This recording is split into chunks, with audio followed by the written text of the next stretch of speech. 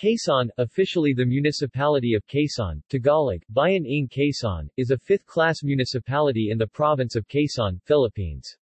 According to the 2015 census, it has a population of 15,228 people. The municipality was named after Manuel L. Quezon, the second president of the Philippines, first president of the Philippine Commonwealth, and the former governor.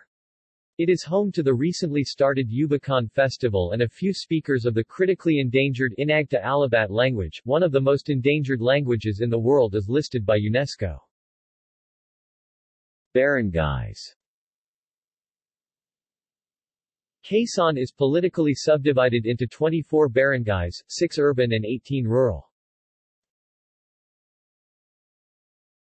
Demographics. References. External links. Philippine Standard Geographic Code, Philippine Census Information, Local Governance Performance Management System.